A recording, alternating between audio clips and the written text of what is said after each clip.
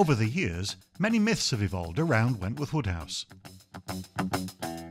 One of those myths is that all of the family papers were destroyed during the 20th century.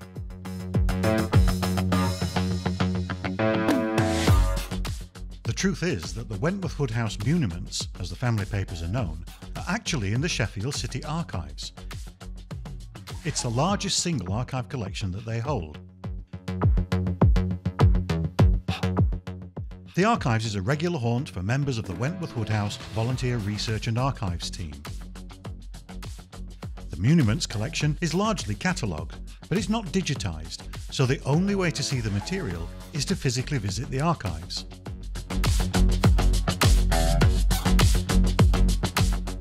In February 2022, Dr. Oliver Cox visited Wentworth Woodhouse to deliver a lecture.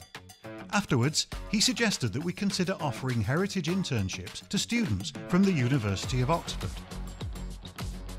The university encourages all of its students to undertake internships during the holiday periods, and among the student population is a group known as Crankstart Scholars. This scholarship provides support to academically gifted young people who come from lower income households, and of the 5 interns that we recruited, 3 are Crankstart Scholars. We designed the internship around 4 key areas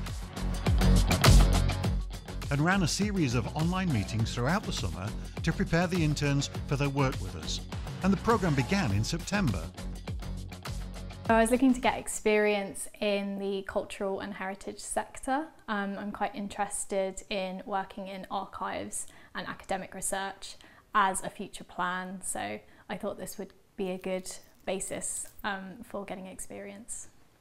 I think what really attracted me to the internship was the range of things, because oftentimes you'll get a heritage internship which is transcription, which is digitising, which is, I don't know, just looking through the archives doing research, but they're often just the one part, whereas with the Wentworth Woodhouse one, it's you do the digitising, then you do the transcription, then you do a bit of research, then you get to be on site, and then you have so many things that are available to you, and you don't really get the opportunity to do those at other places.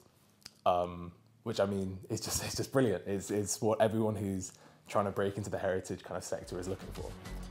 One of the first things that Meg did for us was suggest a better way for us to scan and save the archive documents, using the Notes app on our iPad to scan, crop and name the material that we were working with.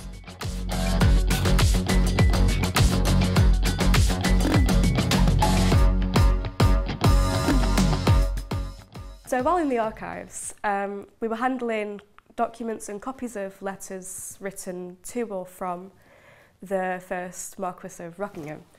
And what we did, we were taking photos and scanning all of these documents so that we can transcribe them and have a nice resource of historical documents for further research. We also scanned some logs of the house for receipts. So we're scanning them, and then next week we will be transcribing them, recording them in a database, so they're all neatly in one place. To give context to the work that the interns were doing, we invited them to Wentworth Woodhouse to see our own small archive and to take a look around the magnificent house itself.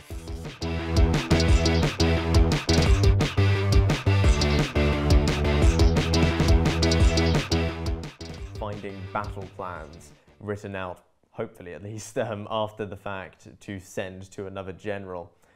Those fascinated me largely because it's a direct connection to the past and also shows a side of the aristocracy which we don't really get to see.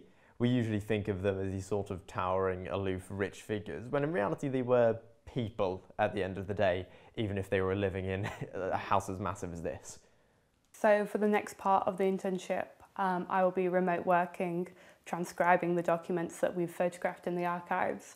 And I'm really looking forward to kind of finding more of the stories and almost perhaps the problem-solving aspect of it, working out why people are writing the things they are, even who they are. So many times they address each other as kind of sister or lord or other things, and kind of pulling up that family tree and trying to work out who's talking to who, and then using that to tell this narrative, find these stories that will really interest someone, trying to discover the history of the house too.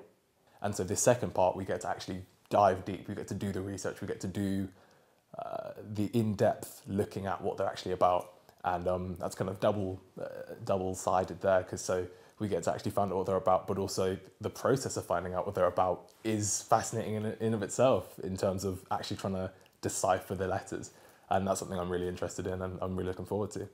Getting into the intimacy of these kind of historical figures and seeing them as humans was really interesting, and as they kind of feeds into the tactile nature of actually touching these and working with these rather than just kind of reading it in a book somewhere. That idea of it being a foot in the door is something that's integral to me, and also just gives me a bit of more intrinsic experience, which I think if I were to be honest, I think I value slightly more than something that could just go on my CV.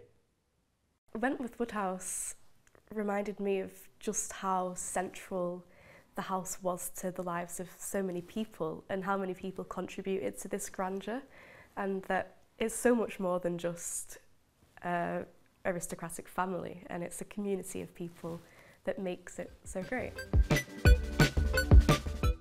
The programme's been a huge success and we've made some important discoveries. The interns have also been asked to suggest ways in which these findings might be presented to the public, and we'll cover some of these in future videos that we'll release on this channel.